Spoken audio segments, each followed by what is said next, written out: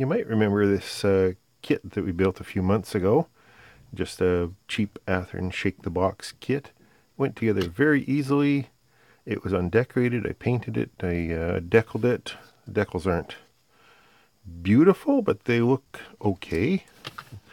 Now, I'm going to weather it. Weathering is basically making it look grubby and grimy and old and used.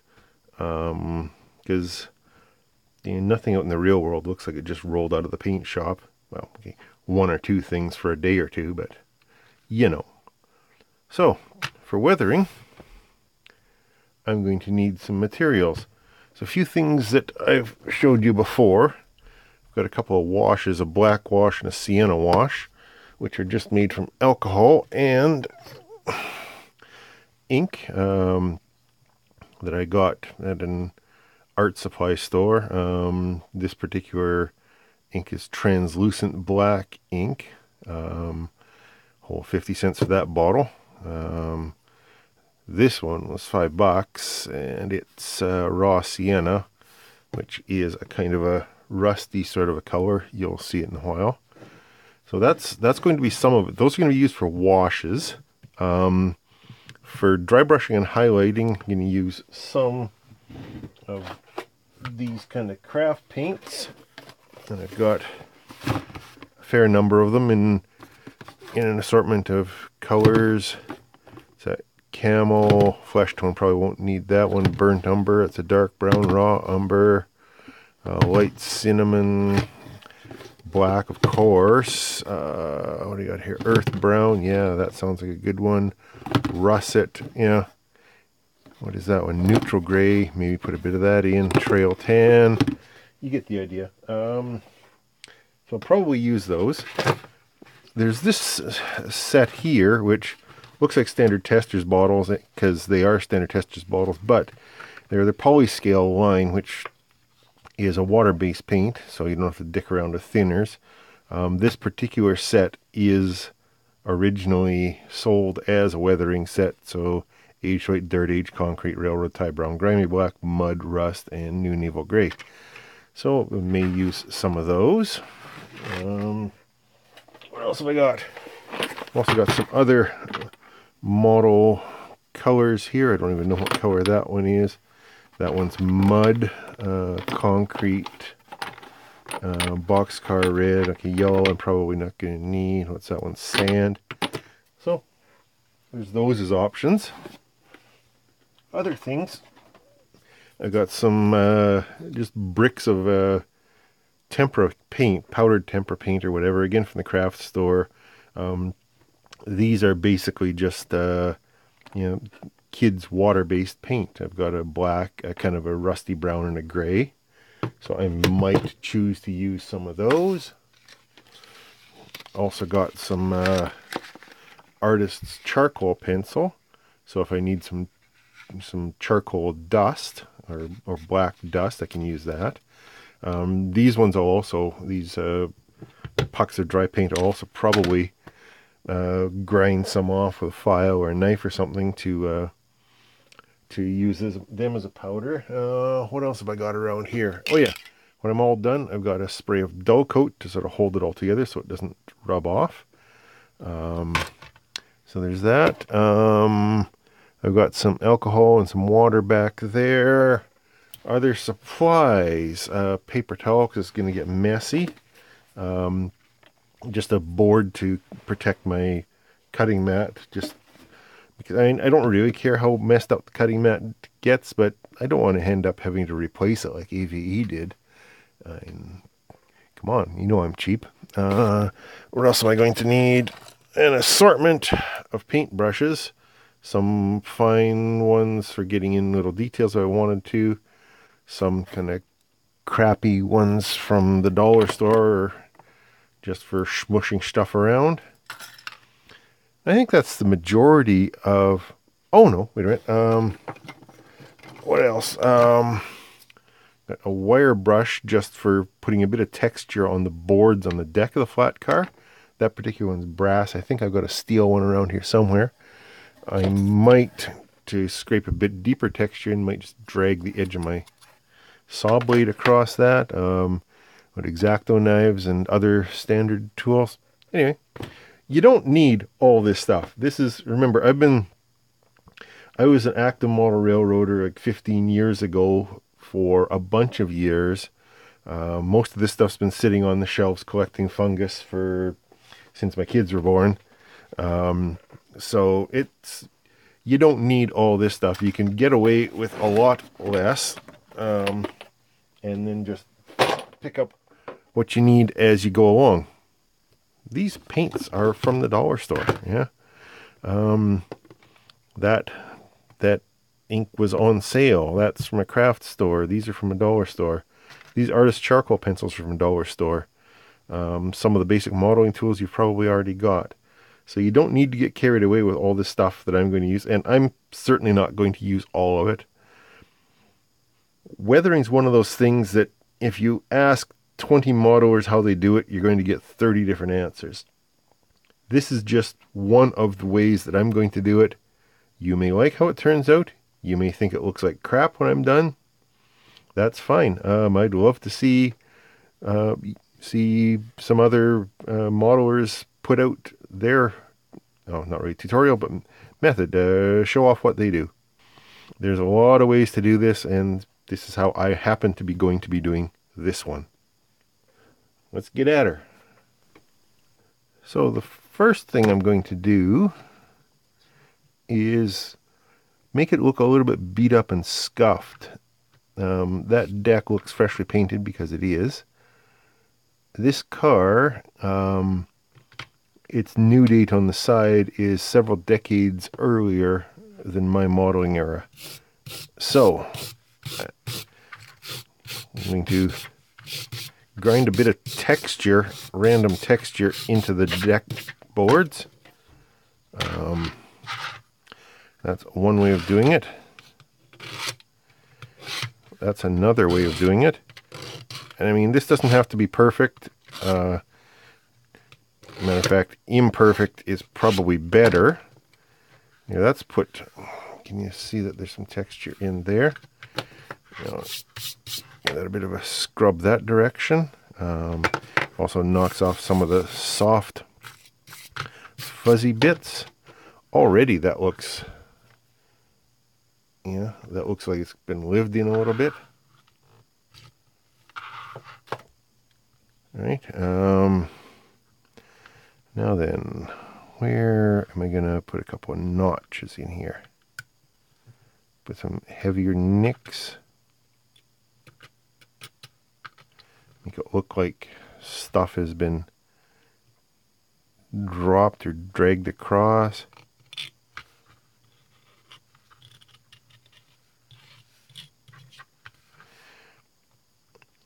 Knock the corner off some of these boards here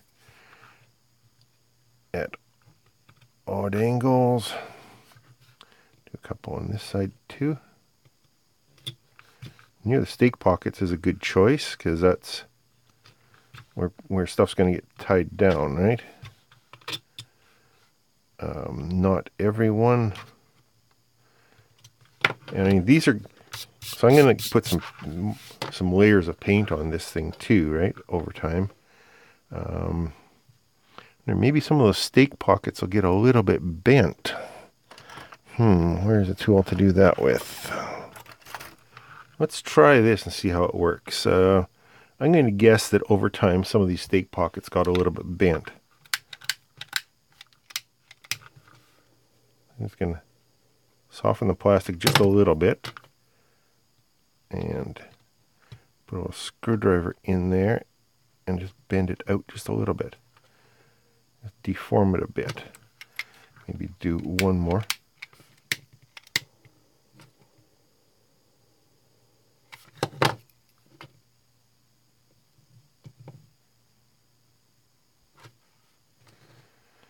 Okay, you want to just look lived in and kind of imperfect. And beat up a little bit. That one is very beat up.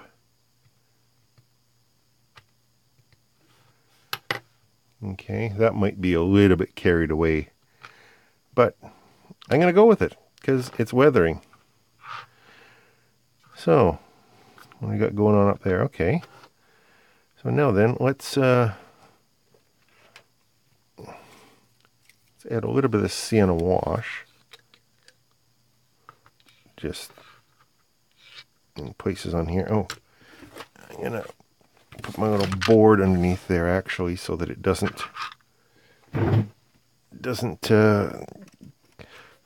leak over the edge. I'm going to smush this around a little bit.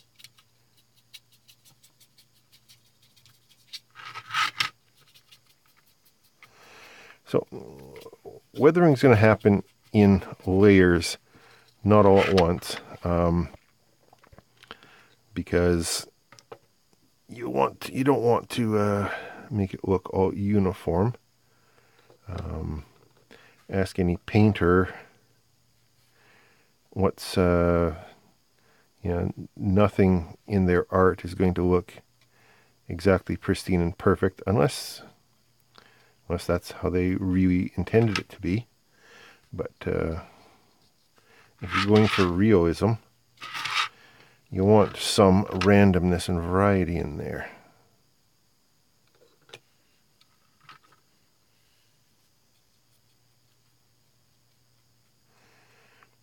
So this is kind of simulating rust and aging. One color of rust anyway. Put a bit on the trucks and the springs. Get a little bit more. Oh, some just got on my cutting mat. Oh well. Put a little bit over the end beams there. Ah, spillage.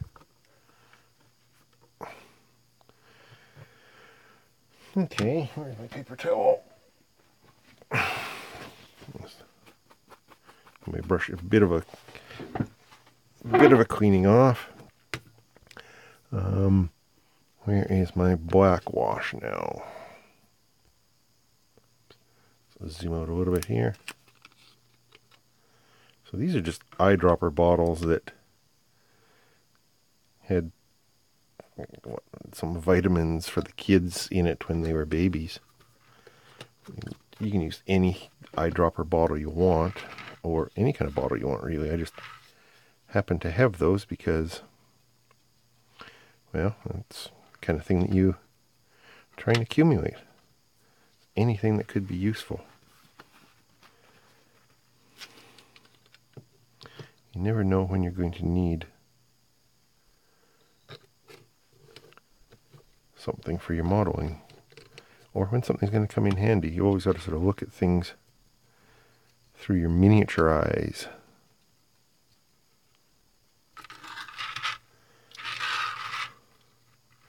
Yes, I don't have even coverage on the surface there. Like I mentioned, that's intentional. Don't want it even.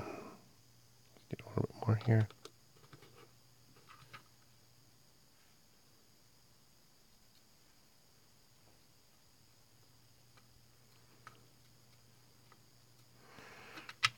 We're going for a lived-in look and fairly heavily weathered for this one because, like I said, it's an old car on my railroad.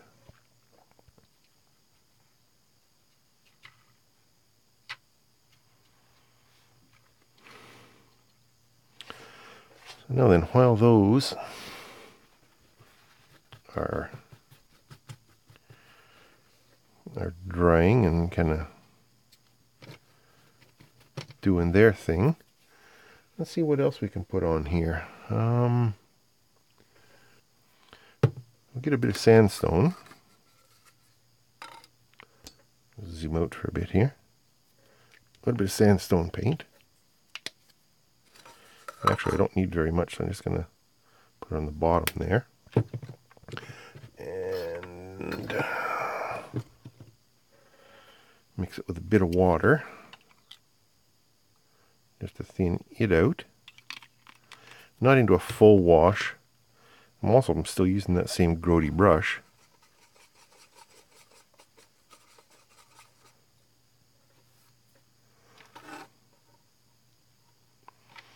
And I think dry a little bit of that off.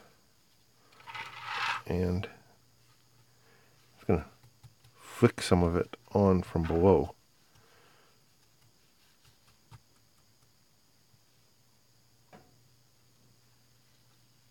That's probably too much.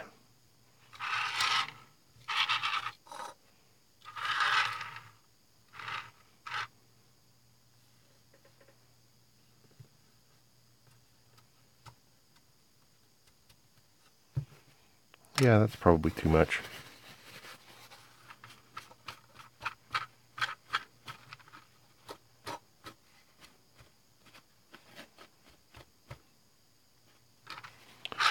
But that's better.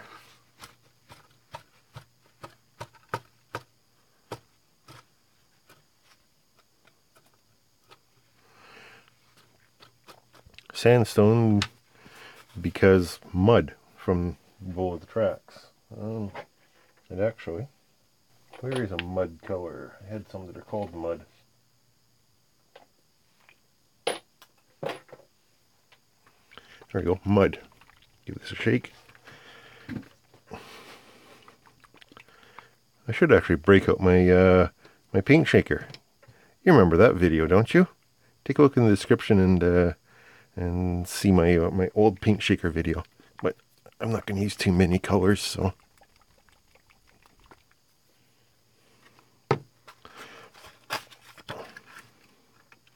Well then,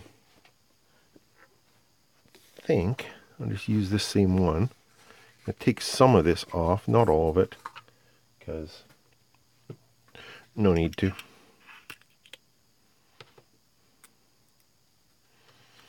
That's the problem with old paint. Crustiness. So that in the garbage.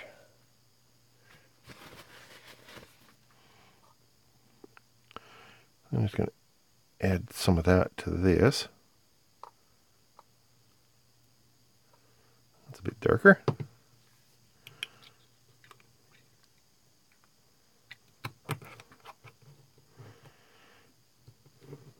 Since this is a new bottle, put a little spooge on the top so I can tell what color it is in the box without having to go digging for it next time.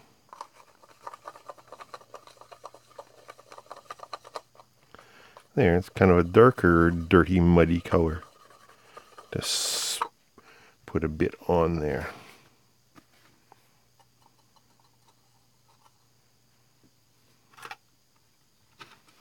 Again.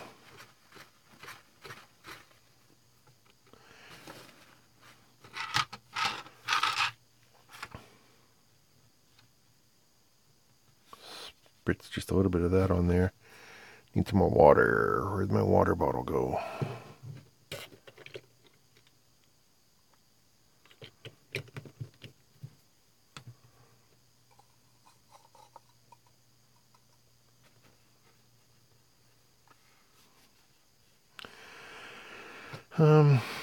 Let's set that up on something a little bit.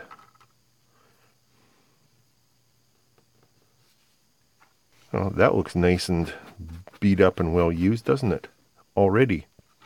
How long we've spent on this? Not that long. I'm going to now. It's gotten a little bit too heavy on the sides of this car, so I'm just going to put a little drop of water on my paper towel. Dab some of this off, not all of it, some. And spin it around and do the same thing over on this side. So if you recall, these decals aren't water slide decals, they were dry transfers. So I'm not too worried about soaking them back off again. If they were water slide decals, I would have had to put a spray of something or other on them to protect it a little bit from getting wiped off, but I think that'll work pretty well just the way it is. So I'm going to let this dry for a while. I might fiddle with it a little bit more. I'm going to let it dry, and then when it comes back and it's all dry, or when you come back and it's all dry after a crossfade here, we'll add a few more things, a few more dry things, and other bits and pieces. So this is just artist's charcoal pencils that I got from the dollar store. That's what, 6 for a $1.25, I think it was. I'm just going to shave some off here. This will take a few minutes. Okay, there's some. I don't know whether that's going to be enough or not. We'll find out.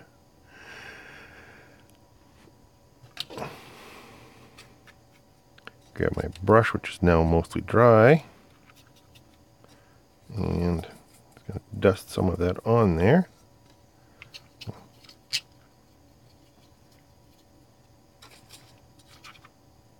Smush it in, yeah. Use my fingers. I don't like how light some of those areas got, so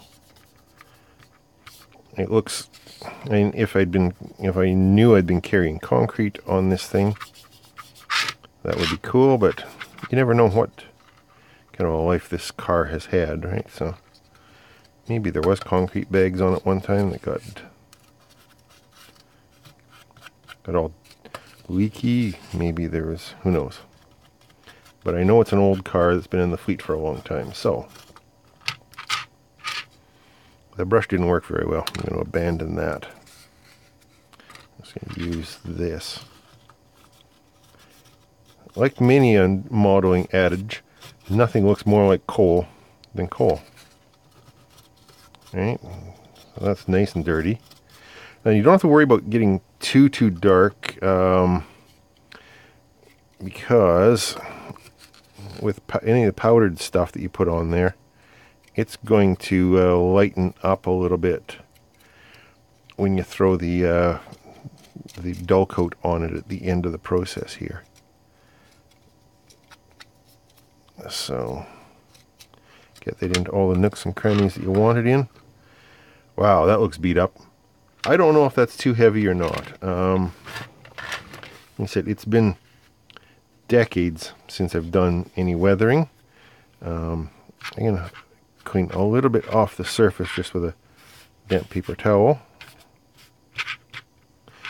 No, that's too much over there. Put a bit more on. I'd like to get some in there. Let's see if I can get it in with this brush. Get a shorter bristle brush. Maybe that'll help. Yeah, we'll try that one. Shorter bristles are going to be stiffer bristles.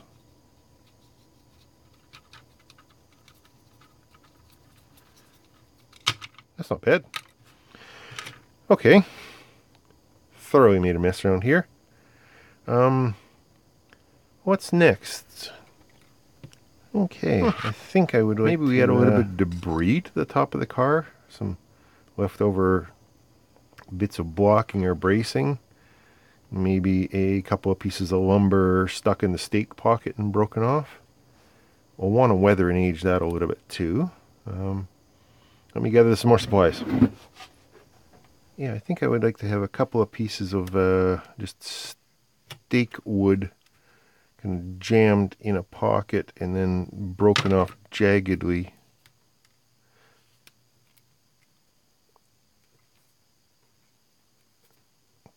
Kind of above the deck.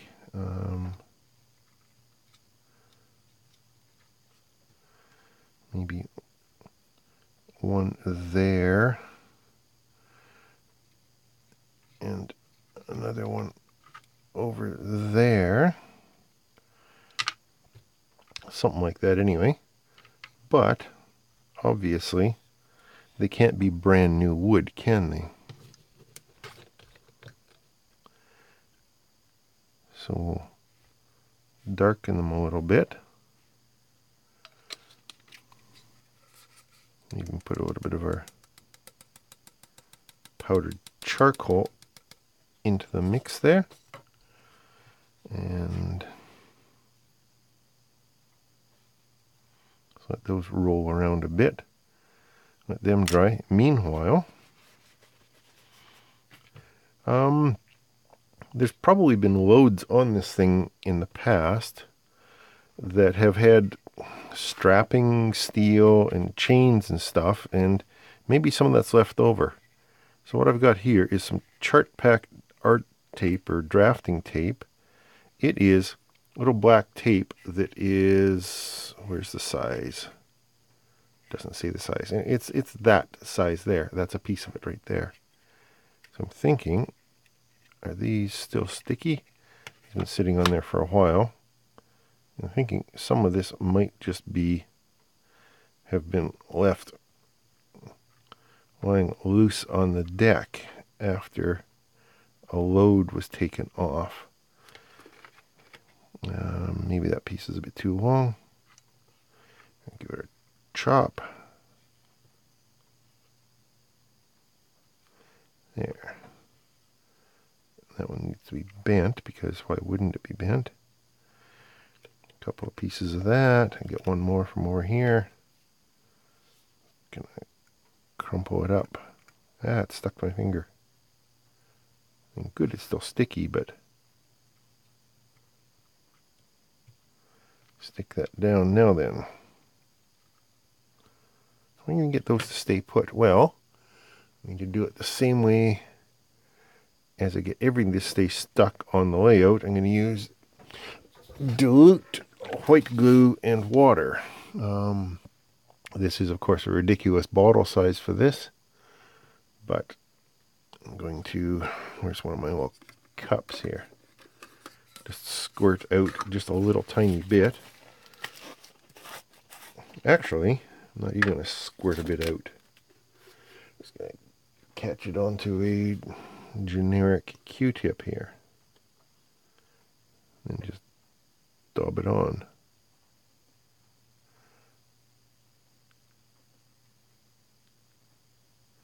Crap. Okay. Close enough. Since that is, of course, way too much, I'll wick some of it back up here with a bit of paper towel or the Q-tip thing.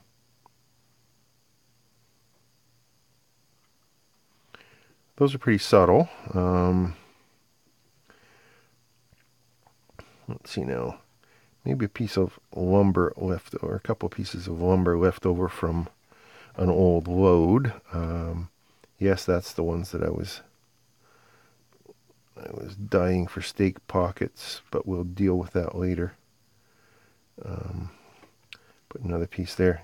Yeah, I'm just using toothpicks pieces. And just trim the one end of that square. And that one needs a little bit of weathering, and actually so does that one. I'm going to put them back down here and add some more ink to them. So I'll throw those on there. And just for fun, I've also got some miniature chain. $5 for 18 real inches of chain. Tip that out.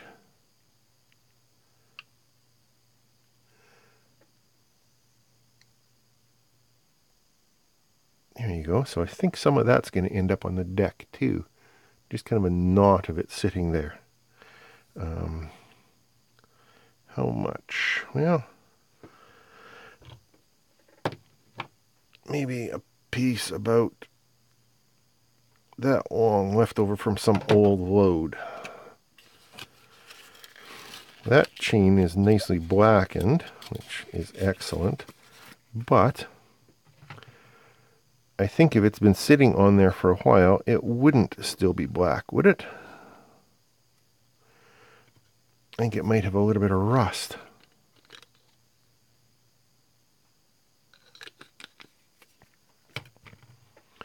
So we'll let that sit in the puddle of rust for a while.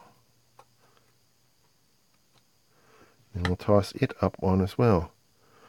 How are those guys looking?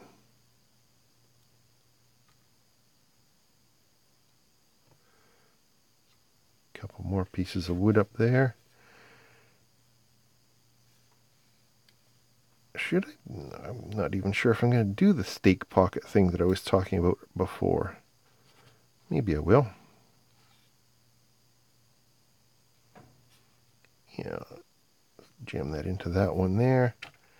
Is that the Q-tip that's still got glue on it? Yes, it does. So, a little bit of glue into there. A little dab under there. It doesn't need much. And where's my bit of chain here?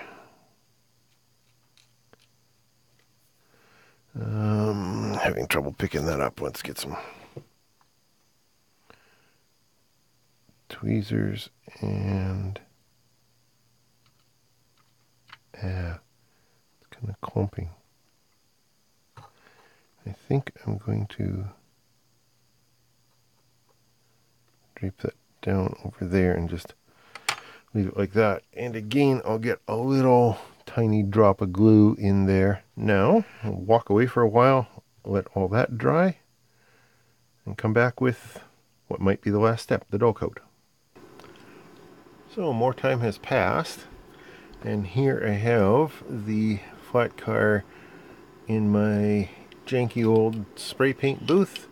Got it sitting elevated on some clothespins. I took the wheels off, so it's just sitting on the trucks, because I don't really want to get dull coat onto the treads of the wheels. And this is Tester's Dull Coat, which is a clear spray lacquer with a matte finish. There are other brands that have similar things, but this is the one that I have, so this is the one that I'm going to use. Now then, spray that in there, give her a spin around, hit the other side, give the end a little bit of a dusting.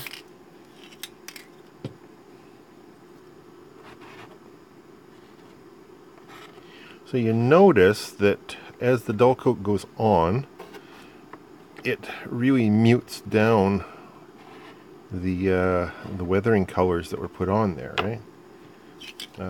Some of that's going to come back when it dries, not all of it, which is one of the reasons why I went so heavy duty with the weathering. The other is, of course, that I haven't done this for years and I'm way out of practice. So I'll just hit this last end here, and back to drying time. Time passes. Okay, it's out of the paint booth. It's dried, and here we are. Notice that, as I said, the dull coat really toned down the really extreme weathering that was on there. So now it just looks like a well-used grubby car. I think that came out pretty good. My one little piece of wood that was glued onto the deck fell off. I don't care. It was never supposed to be there in the first place. So, there you go. That is a nice, quick, dirty, fairly grubby weathering job on that really basic flat car kit. And I think it looks pretty damn good. Thanks for watching. If you have anything to say, down in the comments. If you feel like subscribing, that would be awesome. Again, thanks for watching, and I will talk to you later.